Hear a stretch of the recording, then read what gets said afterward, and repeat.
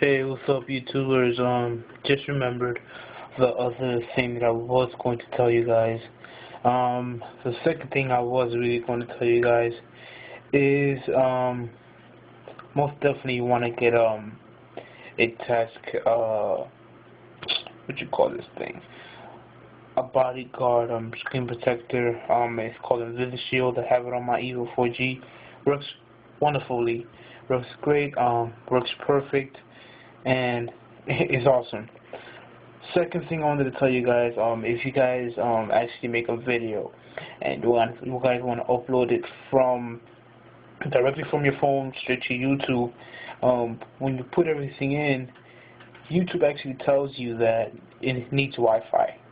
Now, another way to do this is just go to Quick or open up your video camcorder, put the settings how you want it to record it. You know, I have mine a little bit more brighter, so I guess I just like it that way better.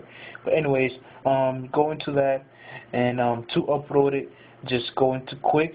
If you do not have YouTube set up, just go to quick.com, scroll down to you see desktop, go to my networks, and put in your YouTube username and password wherever it takes you, and hit share or submit or whatever it does, and you should be good to go.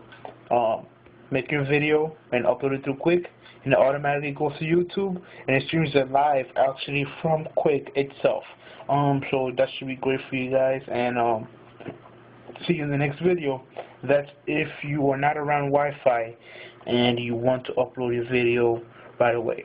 Another case, I even cut off the internet here at my house because one, trying to cut down the bills, and two, I have a mobile hotspot from my phone, giving it to my laptop, and for me it runs great.